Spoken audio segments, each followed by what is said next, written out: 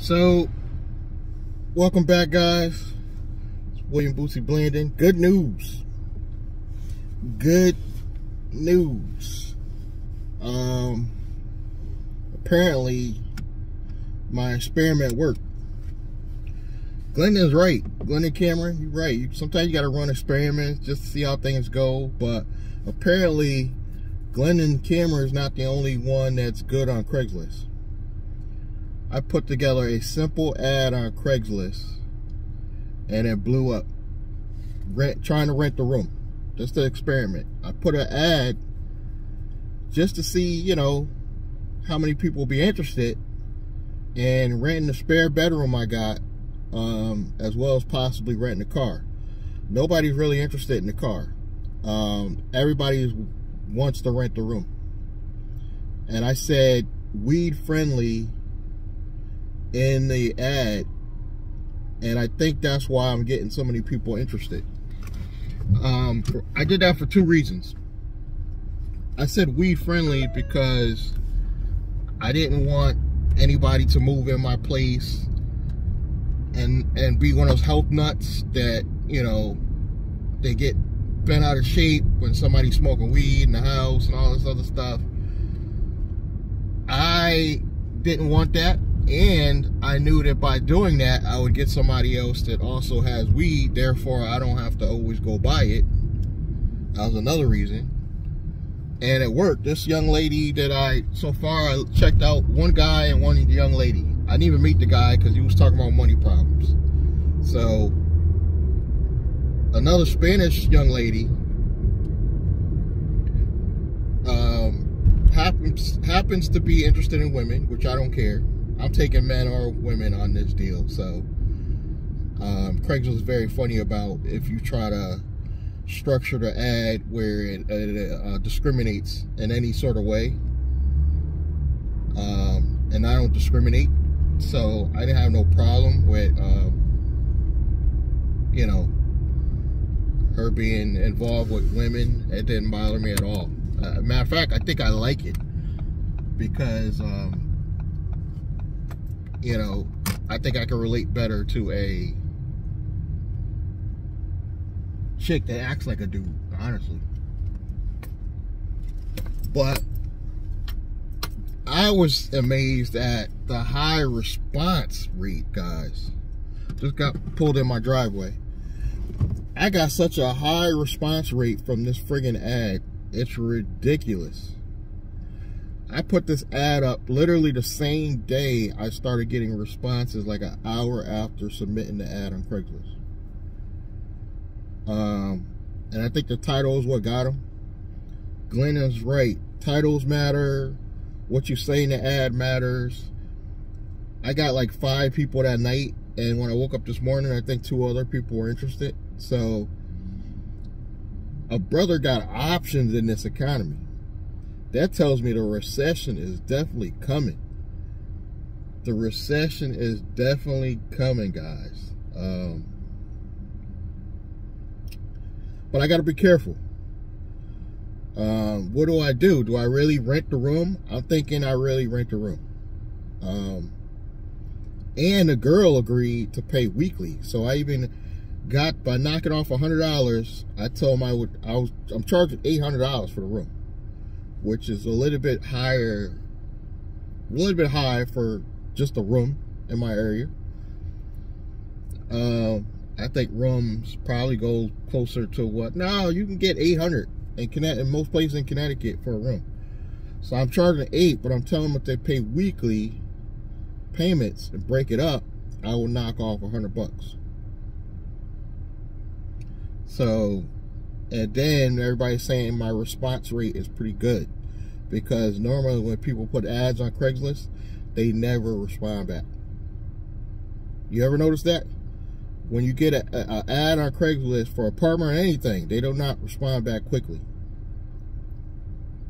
I just happen to notice that, and everybody's saying I'm responding. One dude was like, "I'm just glad you responded."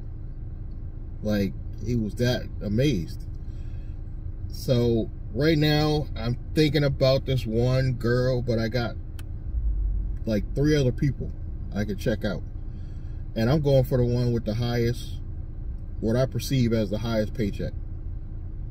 And I could vibe with somebody I could chill. They're not concerned if I'm smoking weed or not, something like that. But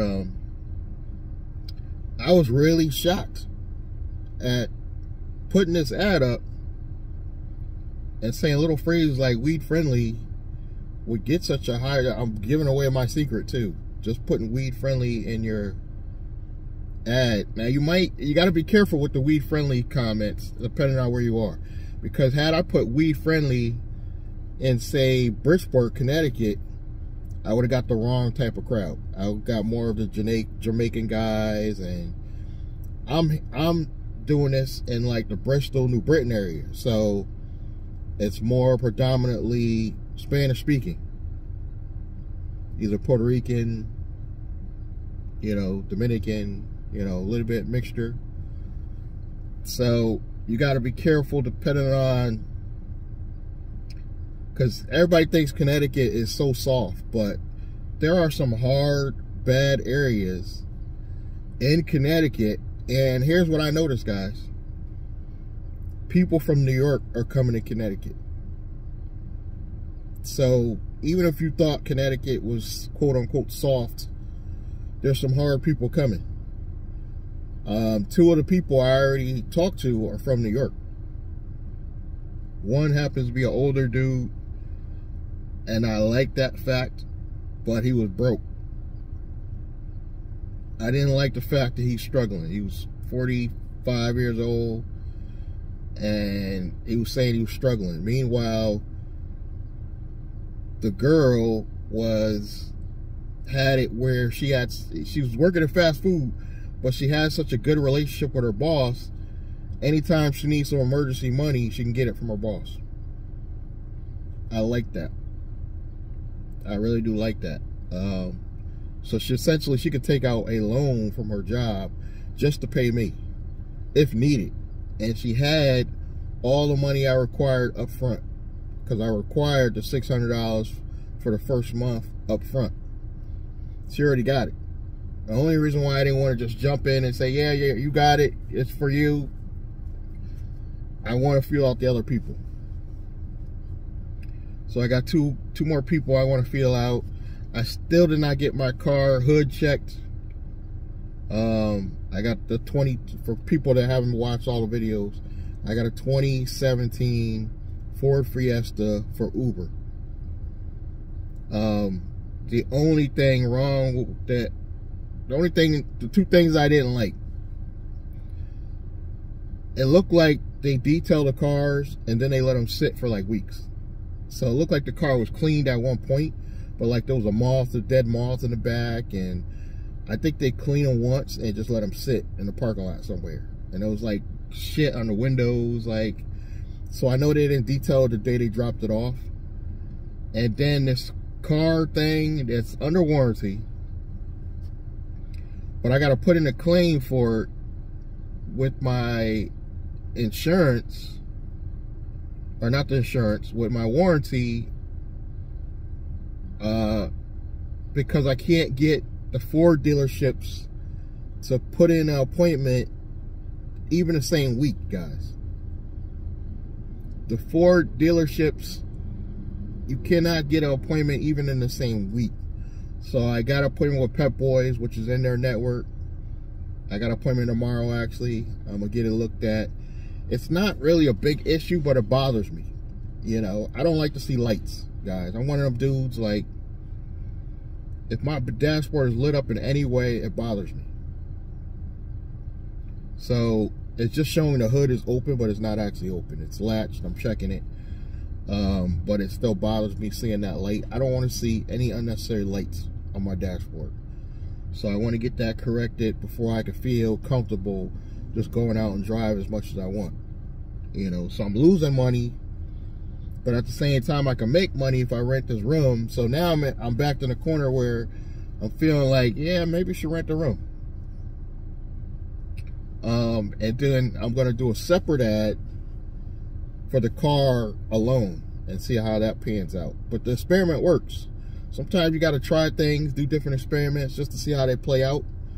And this experiment played out pretty well. Because you're looking at almost, what, 3/4 of my rent from renting the room. My rent is $1,100. This person will be paying $700 to $800. $800 the first month, and then after that she could pay weekly or monthly. But experiments, you gotta try some stuff out. You know, this is what we're gonna be talking about on the channel. You gotta try some stuff out. And originally I was really not gonna rent the room. I was feeling comfortable in my situation where do I really want to rent this room? I kind of like getting out the shower naked and such.